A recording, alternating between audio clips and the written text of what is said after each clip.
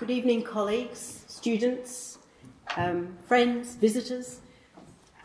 I'm Sarah Worthington, and I'm delighted to welcome you to the Law Faculty for the 2021 Cambridge Freshfields Annual Law Lecture. This is the 7th lecture in this series, sponsored by Freshfields, held in the Law Faculty and organised by the Cambridge Private Law Centre. One of the Centre's ambitions is to facilitate more informed and lively debate about some of the fundamental and significant issues that we face. Those issues are debated in a lively fashion in any law school, and it's wonderful to be back in person doing that. Our last in-person event was over 2 years ago, and we have Zoomed in between, but being in person is so much better. But the difference between our debates within the university lecture halls or over the dinner table or in seminar rooms is that we don't have to decide what to do. We don't have to come up with the best answer or one that will settle the issues between individuals or one that will provide for some manner that will work for the whole of society or the community that we're a part of and be better for all. So what we try to do in these lectures is to bring someone in who's got real experience at the coalface, and that's certainly true tonight.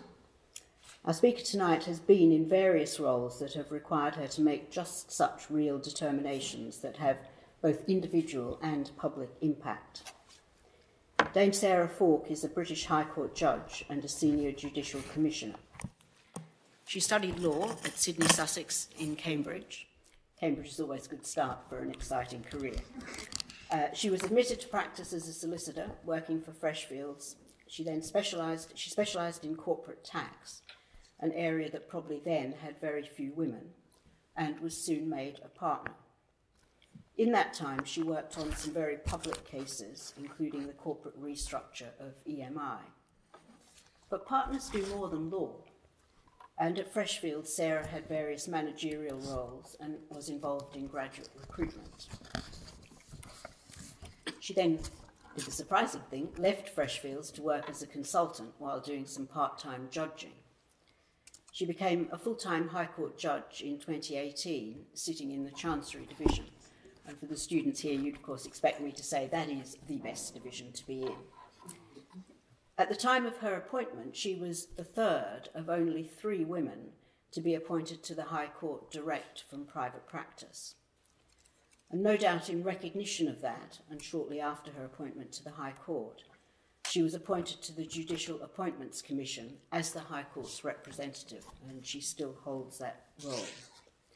So it's a special treat to welcome Sarah Falk to deliver tonight's lecture, engagingly entitled Modern Judging. As promised in the invite, Sarah will speak about modern judging, her experience as a High Court judge, having followed this unconventional path to the High Court, the selection of judges, and some of the lessons learned from recent events. It's perhaps a nice touch tonight, on the 7th anniversary of our first lecture in this series, that we not only have a judge, we've had a few of those, or a practitioner, we've had a few of those too, or a woman, we've had a few of those, but we've got someone who ticks all 3 boxes, and it gives me a special pleasure to say this, someone who's also got such strong affiliations with Freshfields. But enough from me. Sarah's chosen as her topic modern judging. She'll speak for about 50 minutes, and we'll have time for questions after that. Over to you, Sarah.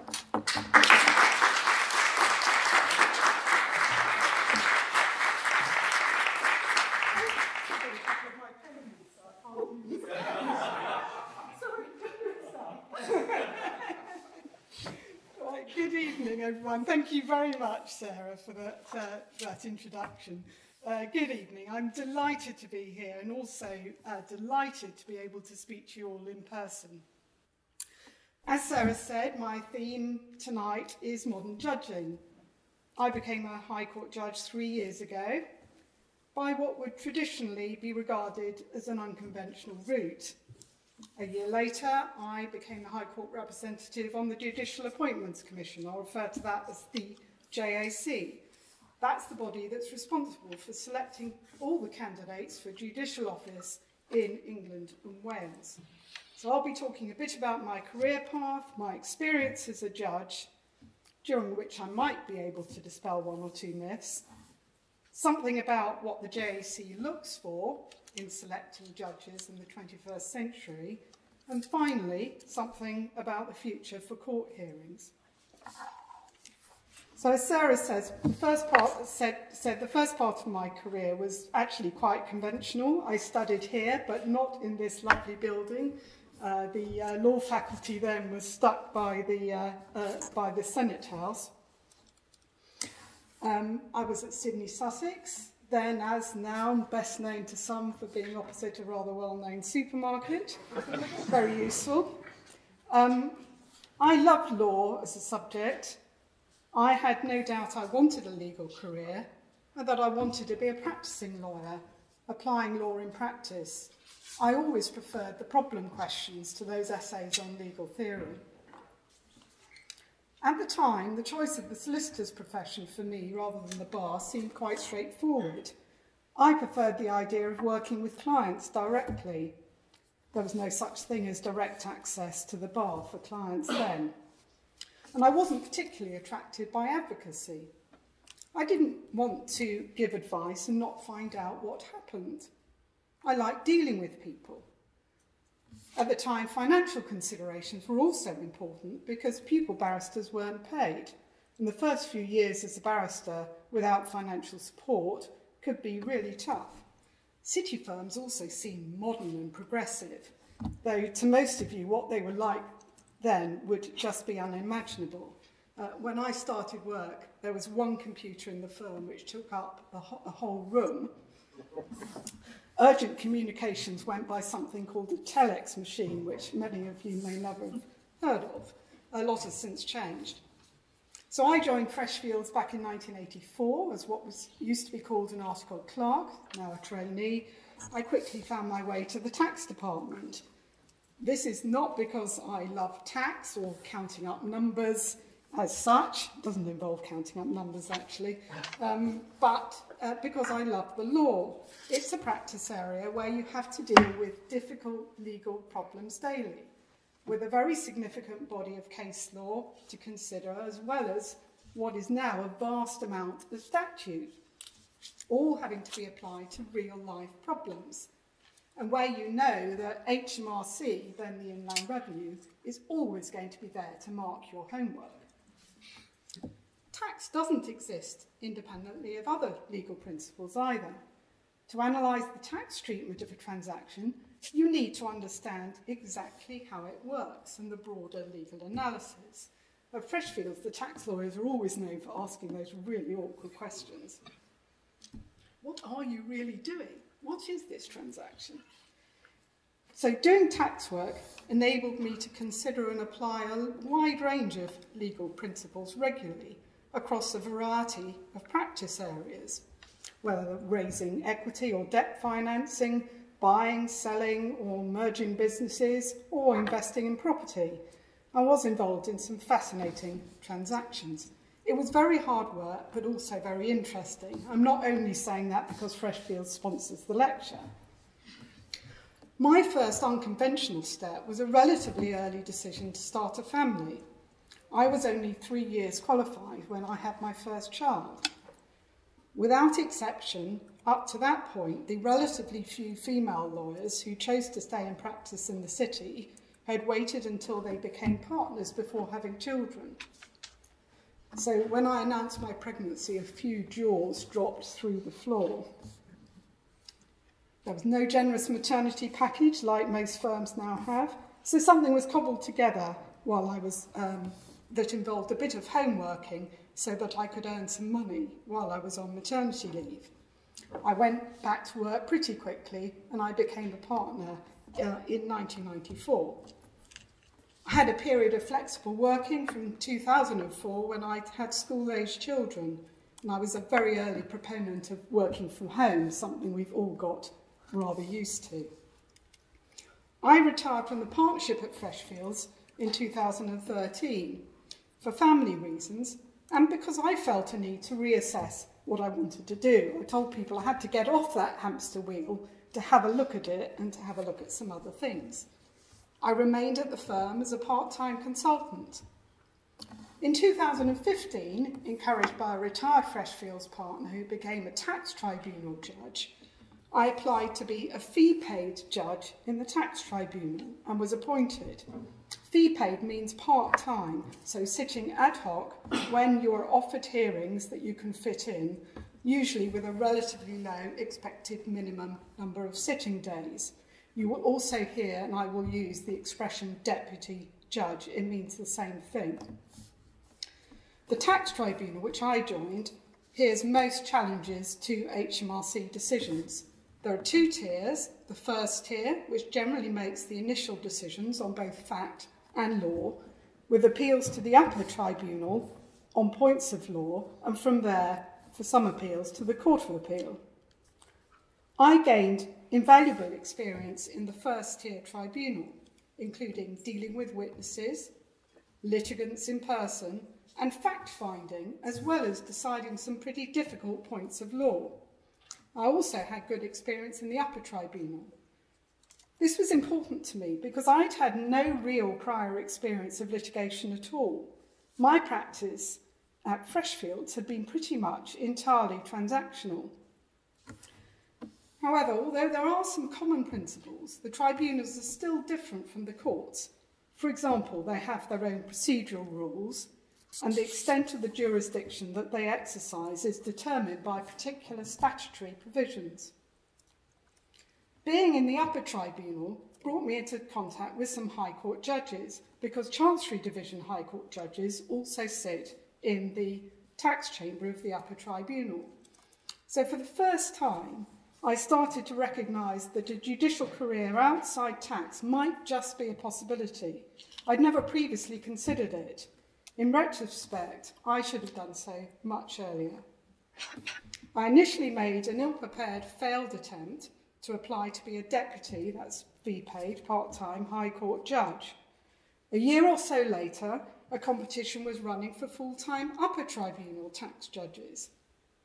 In the end, this turned out to be what led me to apply for the full-time High Court role.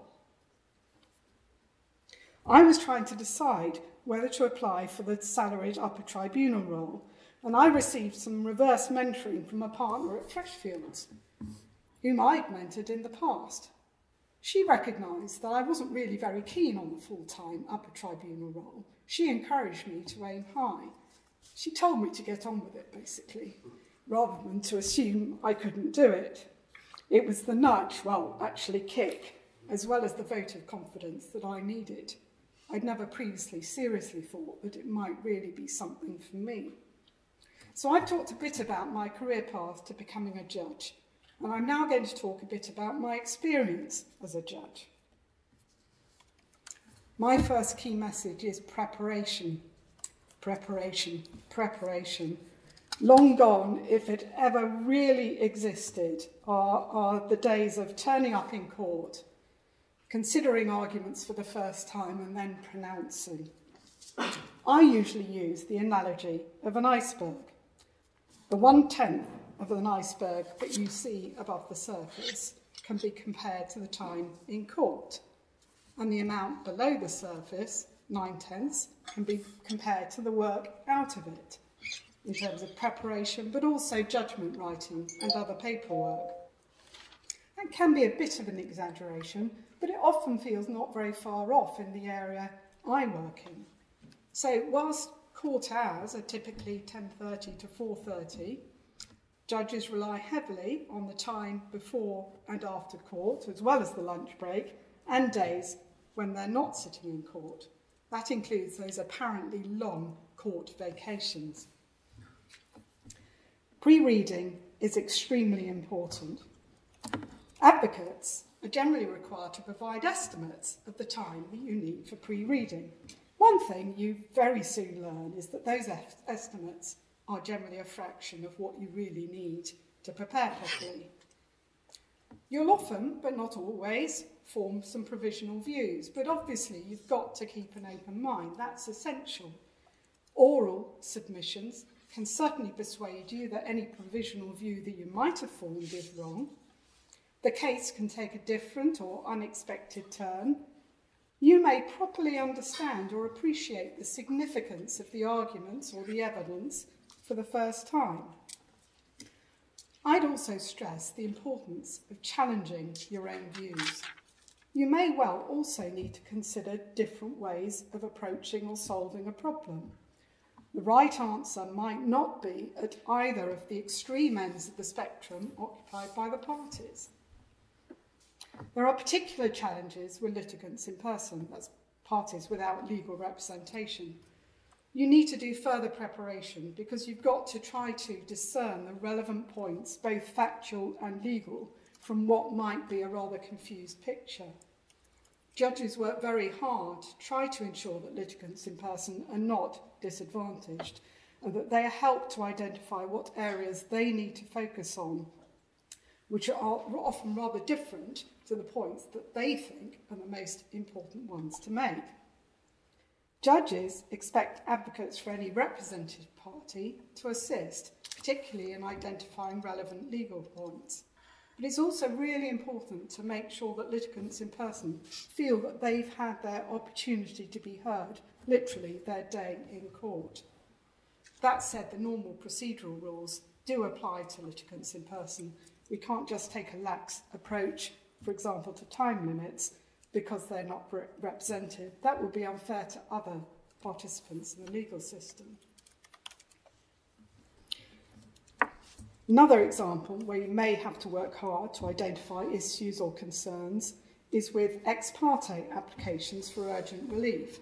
This is where a litigant comes to court without giving notice to the other side, seeking urgent relief, for example, an injunction freezing bank accounts or other assets of someone who's alleged to be dissipating assets with a view to ensuring that a future judgment against them could not be met. It's generally called a freezing injunction.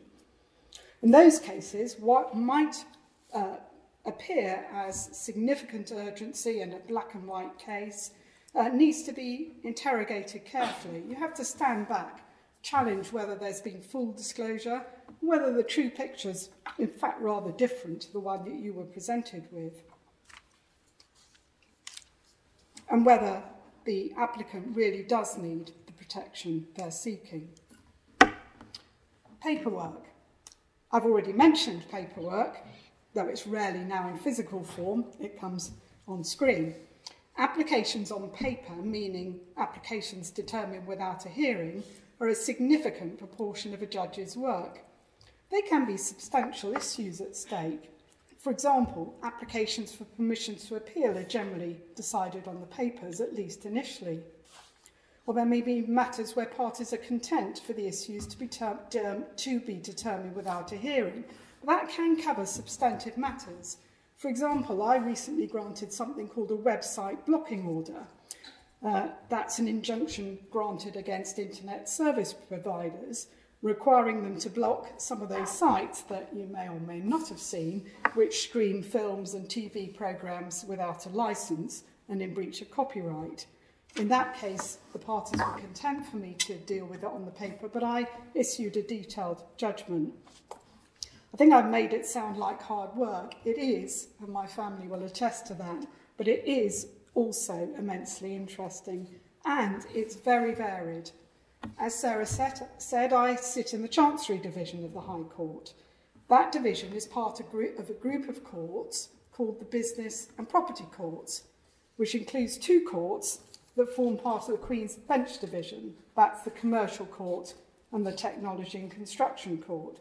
And there's an enormous variety of work in the Chancery Division, ranging from complex business and financial markets disputes, which overlap with the Commercial Court, to insolvency and companies work, intellectual property, competition, real property, and, of course, tax. We also deal with appeals from the county courts, which increases the variety further. You might be dealing with a boundary dispute one day, or a small-scale bankruptcy, as well as higher-value matters. When I was invited to join the Chancery Division, I realised with a lot of trepidation that division covers every single specialist area dealt with by my previous firm, Freshfields. That can appear daunting, but there can also be some benefits, if only in straightforwardly ensuring a lack of preconceptions. There are some common approaches to problem solving that you can apply across different disciplines, and many principles are common to different areas of law. I'm much more of a convert than I was previously to the notion that able judges can sit in areas well outside their original specialist area. That doesn't mean that specialist knowledge is not important. It is, but judges are usually looking at a discrete issue or series of issues.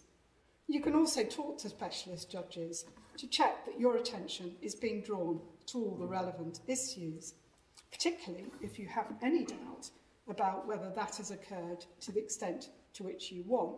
That's one area where judicial antennae tend to develop fairly quickly. So overall, the variety is a good thing. It's certainly very interesting. You are never bored.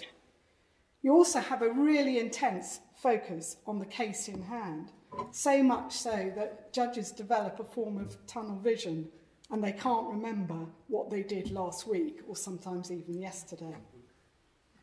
That point I just made is a bit less of an issue with long cases, long trials. They may last for weeks or months. That raises major challenges for participants, but certainly for the judge in making the process manageable. The trial timetable is important, and the judge's views on that may differ from those of the parties. This arises most often in relation to the time needed to cross-examine witnesses. The parties will tend to come to court with a deep knowledge of a case that they have lived and breathed, perhaps for years.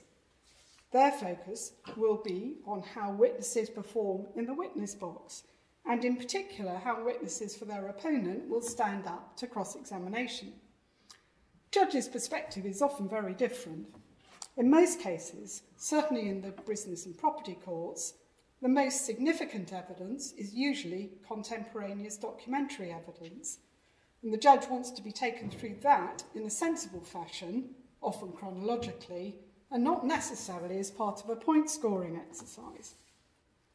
This and other points are reflected in a new practice direction, grand title of PD 57AC, that was introduced in April and applies to trial witness statements. That means witness statements for final hearings in the business courts. Just a bit of background for anyone not familiar with civil litigation. Unlike criminal cases, in general, in civil cases, evidence in chief is given by a witness statement, which the judge pre-reads, with oral evidence mainly being taken up with cross-examination by opposing counsel. Whilst the underlying principles in the new practice direction are not new, it provides a very clear statement of them with some sanctions for non-compliance. In particular, it says in terms that the aim of a witness statement is to record matters of fact within the personal knowledge of the witness, and that its function is not to argue the case or to take the court through documents. Both of those are a matter for argument by the advocate. The new practice direction includes a statement of best practice that records some points that are really well known to judges, in particular by making it clear that many matters of fact don't need witness evidence. There may be no dispute about them, or the witness may add nothing to the documents. But it also makes express reference to the fallibility of memory. Memory isn't a simple mental record of an event which fades over time. It's fluid and malleable. It's therefore vulnerable to being altered by a range of influences without the individual necessarily being conscious of the alteration. In that connection, it's interesting that the new practice direction recommends that witness statements go through as few drafts as possible, since repeat revisiting can itself corrupt recollection. Over time, this new practice direction ought to lead to a shift in approach where, in broad terms, longer is spent taking the judge through documents in the advocate's opening submissions, and pre-reading is made more focused. For example, in relation to one long planned trial, I recently made directions for the parties to identify, well in advance of the trial, the core documents on which they intended to rely, and if possible, to agree composite narratives explaining what each party said were the relevance of those documents, together with a chronology. The idea would be that when pre-reading, the judge can look at the narratives, the key documents, and the chronology. Witness statements should then be shorter because they'll be confined to their proper scope, and opening submissions can be based around the narratives. So the topic of long trials leads me on to the subject of judgment writing. Judges have to get those essays out, and we all have different techniques. You also need to work fast. The general principle is that judgments should be produced within three months of the end of a hearing, even for a substantial trial. That can be a real challenge at times. Everyone has their own techniques. Mine include taking detailed notes during the hearing. I do that on a laptop rather than an old-fashioned book, so my notes are searchable. I personally also write up my impressions of witnesses the same day or very shortly after the hearing their evidence. That's important. You may be hearing from dozens of witnesses. And I may even start on individual building blocks of a judgment. For example, thinking about the relevant case law and how it might apply, or working on discrete parts. I've used the analogy of a jigsaw. You know those really frustrating jigsaws where you're able to do the outside. You may manage a few of the characters or features in the middle, and then you're left with this enormous amount of grey sky. Judges have to finish the grey sky. And we get there in the end. So doing some work on at least part of the judgment or towards the judgment as you go along can help focus on the issues that you are finding most difficult, and that in turn can enable you to ask the questions you really want to ask the advocates before the end of the trial. At the other end of the scale from those long trials and judgments is extempore judgments. What that means is oral judgments given at the end of a hearing. This is a big change for me from the tax tribunal, where oral judgments are virtually never given, and it did seem daunting to me. But it is important to give extempore judgments where possible to ensure that cases are dealt with efficiently and that the workload is manageable. It does require certainty of decision and enough preparation to be able to set out the key facts and the reasoning, at least reasonably coherently. For anything complex, you may need to take a bit of time to put your thoughts in order, but if you are in doubt, you will need to reserve judgment and provide it in writing at a later date. I also want to say a little bit about active case management. There's a significant focus on the efficient conduct of litigation. Judges are really acutely aware of the cost of litigation and the need to ensure that court resources are fairly and appropriately allocated. Judges often intervene proactively to try to ensure efficient case management. It might be such things as joining cases together, determining the order in which they're heard, or adjourning to allow the parties to attempt to reach agreement. But further steps are being taken to embed opportunities to resolve disputes outside the courtroom, particularly by mediation. For example, there's a new scheme involving a default recommendation of mediation for appeals from the county court to the High Court. There are also much more ambitious plans to shift far more processes online and do so in a way that makes dispute resolution not only more accessible and more efficient, but also embedding more opportunities for consensual resolution. That can only be a good thing. Parties engaged in litigation can become increasingly convinced of the merits of their own case each time it is repeated and elaborated, making settlement much harder. Before I leave the topic of my experience as a judge, I want to dispel one myth. People often ask, it's a lonely job, isn't it? No, it isn't in my experience. There's a strong camaraderie between judges, we have shared experiences, and we spend a lot of time discussing legal as well as practical issues. We provide each other with support. In some areas, we also don't sit alone, for example, in the Competition Appeal Tribunal, the Tax Tribunal, or indeed the Court of Appeal. But ultimately, the decision that you make on a particular case is your responsibility. So what were the differences for me with my background? Well, I had a very, very steep learning curve when I joined the High Court in 2018. I hadn't opened what's called the White Book, the Procedural Rules Bible, a few months before I joined. One theme I will revert to is thinking about the possibility of a judicial career earlier than I did and getting more experience in court earlier, whether it's as a tribunal judge, a deputy district judge, a recorder, or a deputy high court judge. Training and that experience will not only make the transition easier, but will bring you into contact with other judges, including contemporaries with whom you can share experiences. This leads me on to my next topic, judicial selection. I'm in my third year as the High Court representative on the Judicial Appointments Commission, the JAC. The JAC is a statutory body that is responsible for running selection exercises and making recommendations for judicial posts in England and Wales, up to and including the High Court. It also has some involvement in more senior appointments.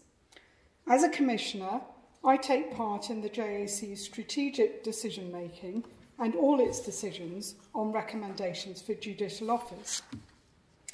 I also sit on the appointment panel for the annual High Court competition, which was a bit odd the first time because I'd only been on the other side of the desk a couple of years earlier. So that role involves reviewing all the applications for the High Court in detail and conducting selection days with other panel members. Selection days usually comprise interviews and some form of practical test. For some judicial roles, it might be a role play with actors or a fictional scenario or fictional scenarios raising problems of the kind you could come up against in practice. The volume of judicial recruitment is high and it's likely to remain high over the next few years. For example, the programme that the JAC is being asked to deliver this year involves approximately 1,100 recommendations to judicial office. The JAC has a statutory duty to select candidates on merit who are of good character. It also has a statutory duty to attract diverse applicants. This is on the basis that the judiciary should reflect the diverse society that it serves. Where relevant, the JAC applies what's called an equal merit provision, EMP, both at the shortlisting stage and at the final decision-making stages. Under the EMP, where candidates are judged to be of equal merit, the JAC can give priority to candidates from underrepresented groups. Those are determined by reference to ethnicity and gender. In addition, the JAC has recently moved to name-blind shortlisting. JAC is also heavily involved in outreach work because we want to ensure that the pool of applicants for individual competitions is as strong as possible and extends to groups that are underrepresented in the judiciary. That includes solicitors, as well as those with disabilities, in addition to BAME and women. Whilst progress has been made, there is much work still to be done, particularly in the senior judiciary. So what are the barriers to judicial appointment? The picture on judicial diversity is complex, and the JAC alone doesn't hold all the levers to effect change. In particular, it depends on pools of applicants being available from the professions, typically at a relatively senior level. Unlike some jurisdictions, we don't have a career judiciary, and candidates tend to apply only once they are well established in practice. If there is limited diversity amongst senior barristers and solicitors, then that has an impact on diversity, particularly in the senior judiciary. To help start addressing that, the JAC now chairs the Judicial Diversity Forum, which aims to bring together organisations from across the legal sector to support increased judicial diversity and provide strategic direction for initiatives.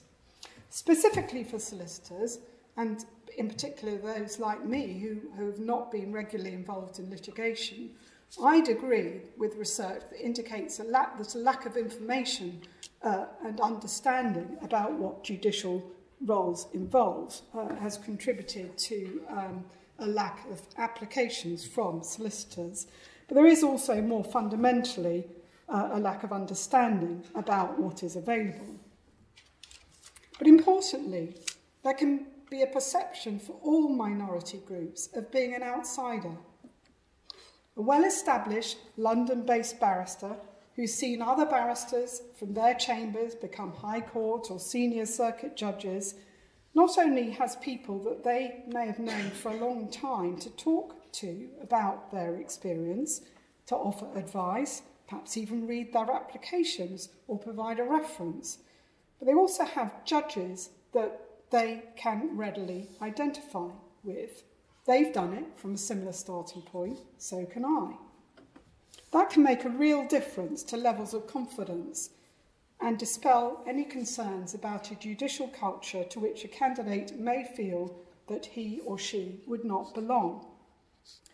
One of the initiatives I'm most enthusiastic about is a targeted judicial outreach programme that started September a year ago, the aim of which is to engage directly with candidates from underrepresented groups, and in particular candidates aiming for senior salaried roles. Those participating in the programme, who include promising near-miss candidates from previous competitions, receive tailored advice and support, including support from a judicial guide. One of the aims is to improve confidence and overcome imposter syndrome. A large number of High Court judges have volunteered to act as judicial guides on this programme.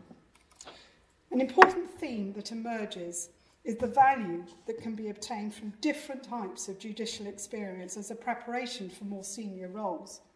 For example, the Deputy High Court competition, which is a fee-paid role which is increasingly seen as the gateway to the full-time appointment to the High Court, is extremely competitive, but it's really not the only way to start getting judicial experience, as I hope I show. So what's the JAC looking for when it's selecting senior judges? There are three broad areas of skills and abilities: legal and judicial skills, personal qualities, and leadership. You might think it's only the first of those, but it's all three. All of them are important. First, legal and judicial skills.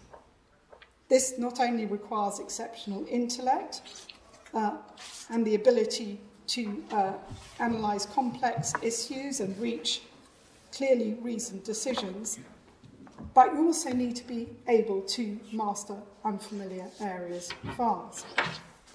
The second category, personal qualities, covers a broad range of important skills, including not only the obvious requirements of integrity and independence, but also strong listening and communication skills. The third category, leadership, goes beyond pure leadership skills and includes being a team player, including with court staff, and supporting those staff. It's not necessarily the case that a good advocate will make a good judge. The JAC looks for transferable skills. For example, when I applied, I use examples of challenging situations I'd had at work, both in my legal practice and management roles, but also experience outside work, in my case, as the chairman of a quite challenging charity. The JC will be looking to understand what the candidate's contribution was and how they dealt with the difficulties. Good examples can't be put together overnight, so applications require a lot of work and commitment.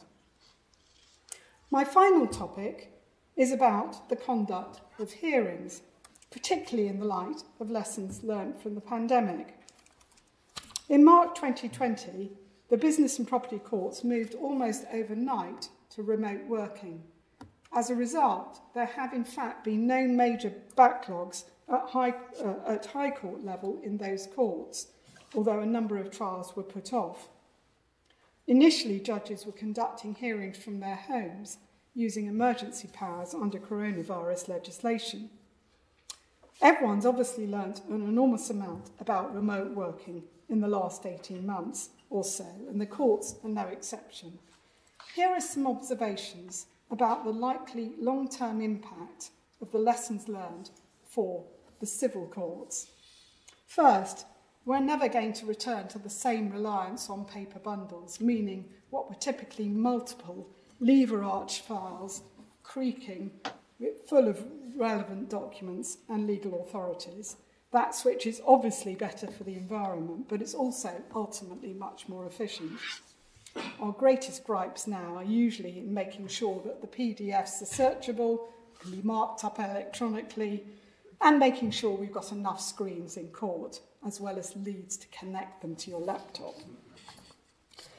In the business and property courts, there's also now a general consensus that short procedural hearings will usually continue to be suitable for remote hearing, at least when there are represented parties, but that as a general rule, longer hearings, especially those involving live issues and potentially live evidence and potentially issues of credibility, will usually justify an in-person hearing. But there are important caveats to this. First, many litigants in person might either find it difficult or too daunting to access the necessary technology, or they may otherwise be able to satisfy you that they're at a disadvantage in a remote hearing setting. Secondly, in more substantive hearings with witness evidence, some witnesses, especially those for whom significant travel would otherwise be required, may well continue to give evidence remotely. This will particularly be the case with expert witnesses, but it isn't limited to them. It's also been recognised that it is in fact possible to assess credibility remotely when you need to do so. The idea that this is done by reference to a person's physical demeanour, at least to any material extent, is generally regarded as outdated. Certainly in the business court, judges tend to place particular emphasis on any contemporary documentary evidence before considering other factors, which will include inherent probabilities and motivations. Third point is that even procedural hearings can benefit tremendously from the sort of interaction between legal teams that is far easier with an in-person hearing. These interchanges can make a real difference in resolving misunderstandings, narrowing differences, and even reaching a settlement. More generally and prosaically, it's also very easy to underestimate just how exhausting conducting or participating in a remote legal hearing can be. It tends to be significantly more tiring than an in-person hearing, and it requires more frequent breaks. So, in addition to that, whilst remote hearings can be more efficient for the parties and their representatives, you hear of barristers able to attend courts in different cities on the same day, just by pressing different buttons, and so they can take on more work, good for them. It also is the case that courts can generally get through fewer cases because there are increased difficulties in successfully listing and managing multiple short hearings on a remote basis.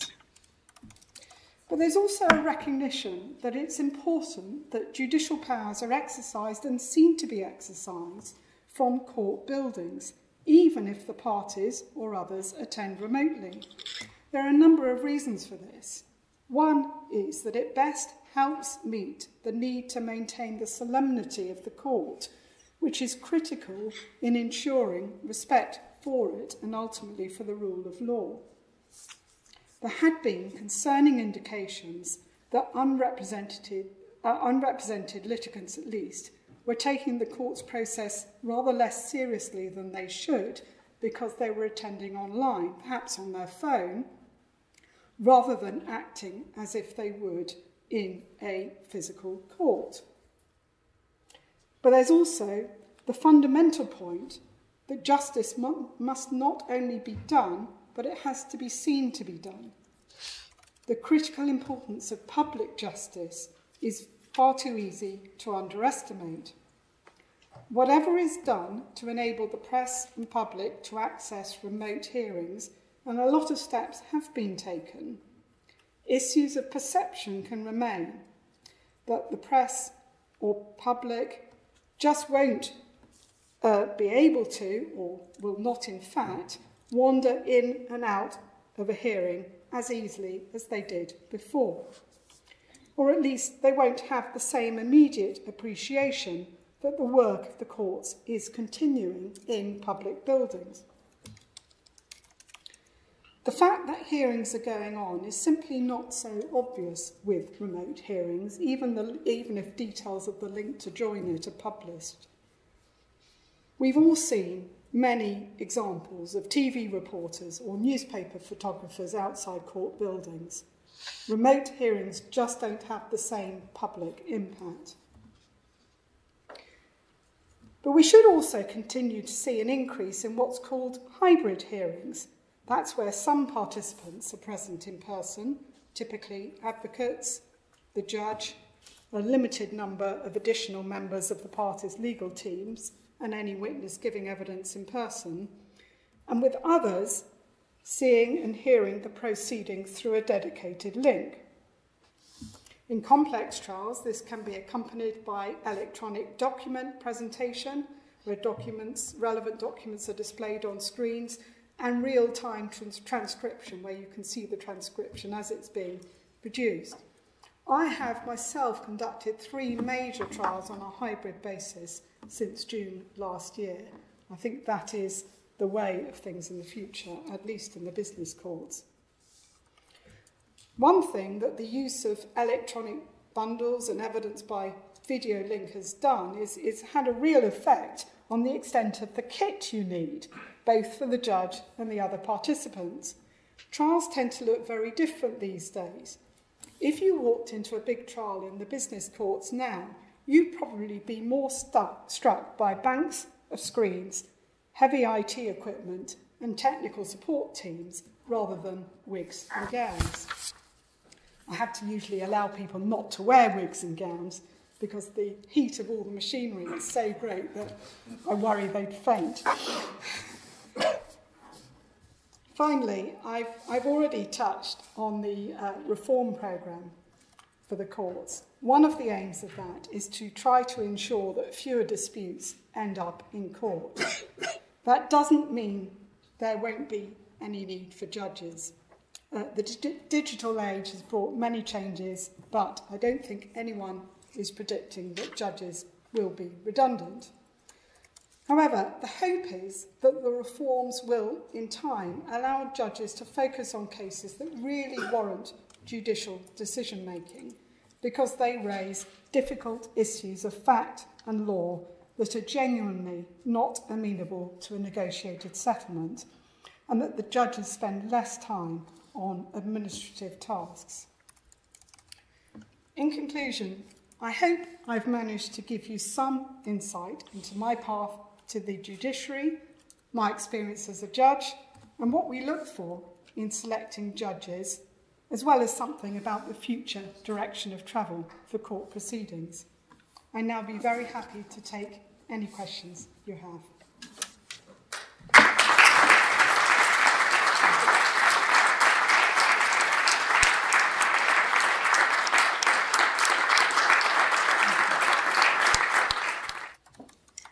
really was the last question. So I know there are more, but one of the nice things about public lectures is you go wanting a bit more discussion, and you can have that outside the door. So we've got a formal thank you from Diva Das, who's a partner at Freshfields.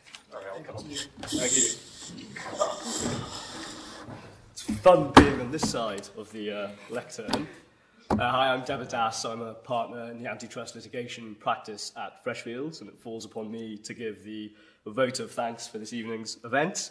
Obviously, first and foremost to Dame Sarah, a trailblazer at Freshfields, where she's still spoken of in hallowed terms, and now on the bench and on the Judicial Appointments Commission, a modern lawyer and a modern judge. Also, as ever, to Sarah Worthington, for her usual efforts in corralling us tonight, and for her efforts generally in her stewardship of the Private Law Centre. As she mentioned, this is the 8th Cambridge Freshfields lecture, and Freshfields is pleased to continue to support and be associated with the PLC in its pursuit of rigorous, informed and significant private law research and debate. I think the importance of cutting-edge scholarship in private law is not lost upon me as a partner in an international law firm, where my last week has involved considering COVID disruption, Brexit, the regulation of big tech and economic nationalism. And it seems to me, with that international perspective, that combining private law scholarship with modern judging is certainly where the UK's comparative legal advantage lies. Informed debate also needs informed people, and I'm pleased to see so many of you here in person post-COVID. It's great to see. One thing that Freshfields also supports is Cambridge's Access and Widening Participation programme. I think, to pick up the thread from what you were talking about judicial diversity, I think it's important, as a firm, we support efforts to bring more people into Cambridge and into the legal profession, and one day into judging. I will stop there. Normally I'd say we should all go for a glass of warm white wine, but I think COVID has put paid to that, but maybe next year. I'm sorry to the students, I really am. But I'm sure they've got other things to be getting on with. So just to say a final round of applause for Dame Sarah.